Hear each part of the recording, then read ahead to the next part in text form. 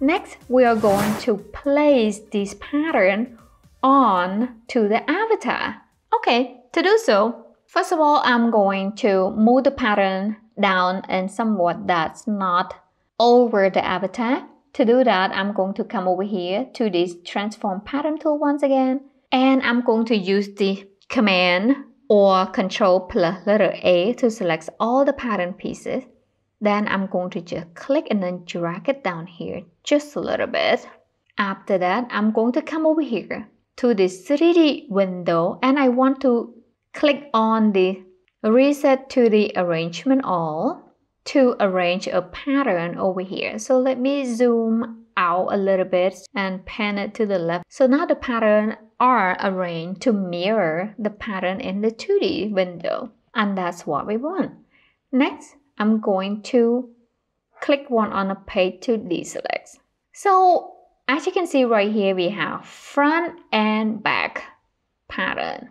I'm going to come over here to this 3D toolbar window, and I want to select, you see this avatar icon? Hover the mouse over the avatar icon and then hover to the right. We want to select this function right here, show arrangement point. I'm going to zoom in just a little bit here.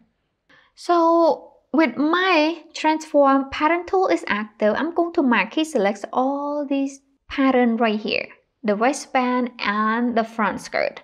Then I'm going to come over here and just, hover the mouse over the avatar, and you see the silhouette appear right there. Click one to place that pattern. However though, a pattern is so big and it's kind of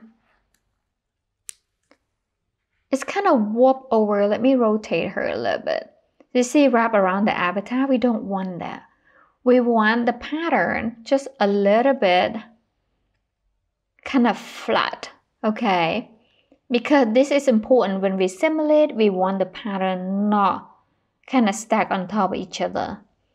To flatten the pattern, I'm going to come over here to this property editor, and I want to come down here. You see under arrangement. So the shape style, instead of curve, we want to change that to flat. Just like that. Next, I'm going to press on number 8 to see the back view of the avatar.